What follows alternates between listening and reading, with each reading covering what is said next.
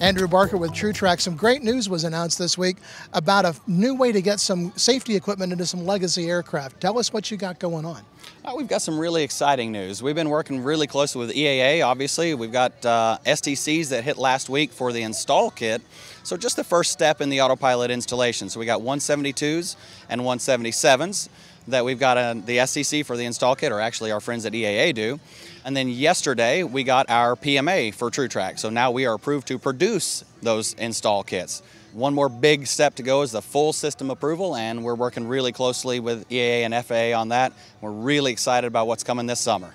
So which Autopilot is it that all this is for? I will be doing our Vizion Autopilot. So it's kind of the meat and potatoes that everyone's used to. It's been our most popular product for years.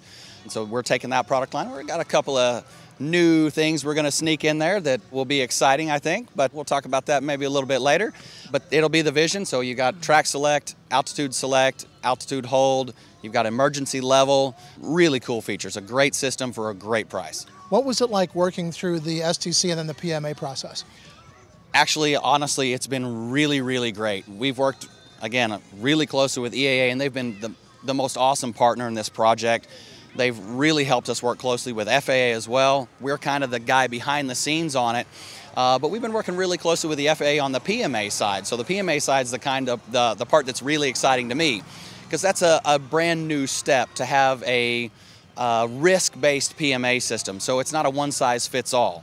The STC is really exciting as well, obviously, so that's done under PMA as well. So now TruTrak has our PMA, and EAA owns that STC. So we are working as a team through, and the FAA, EAA, everybody, you've got AOPA, you've got all sorts of groups that are really fighting to make this all a reality, and it's really cool to have FAA buy-in on all of that. I love it. So you've got two types under your belt. I'm sure you're planning to have that expand out to additional types of aircraft. Absolutely. We've got a list on our website, TruTrakAP.com. You click on the link and you can sign up, get information on as we're progressing through it, put your aircraft on the list. PA-28s are big time on the list. We got lots of Moonies, lots of 182s. It's amazing. We've got over 450 people on that list as of today, and it's growing by 20 to 30 people per day right now. I'm sure after Sun and Fun it's going to even grow more than that, but the interest is just amazing from this certified market for people that want an affordable autopilot that can give them some really cool safety features. What is the significance of being able to have these types of instruments allowed to be installed in certified aircraft?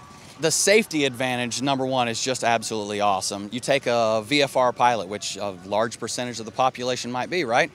And you give them the ability to relax a little bit on that cross-country flight. They're fresher, they're more ready for the end game. Maybe they've got some crosswinds, maybe they've got some thunderstorms, some stuff they've got to deal with. At the end, they arrive fresher. Plus you add in some of those safety features like that emergency level button. You find yourself in trouble, push the button, Autopilot comes on, helps you out, keeps you safe. I know you'll have more for us at Oshkosh. Anything you care to tease? The things we want to tease. Actually, I would tease with saying we're definitely going to be having some more stuff on the safety side.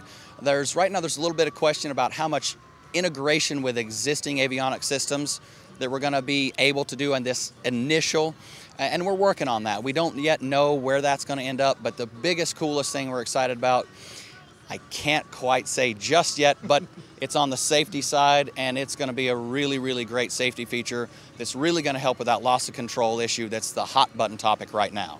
How did the administrator react to that hat when you met with him last year at Oshkosh? You know, it's branding. The administrator, everybody just loves the hat, and I love the hat. This is actually the replacement for the original hat.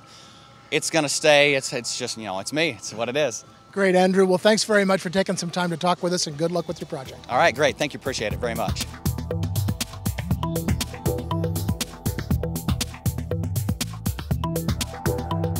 Aero-TV is brought to you by Progressive Aerodyne's Sea-Ray Adventure offers Rotax 912 power, a basic instrument panel, and radios. Fly it away for under $120,000. Visit searay.com for more details. Since 2001, MGL Avionics has produced avionics for experimental and light sport aircraft. The flagship product is the IEFIS, a comprehensive next-generation flight, engine, and navigation instrument designed to meet the demands of the modern pilot. See more at www.mglavionics.com.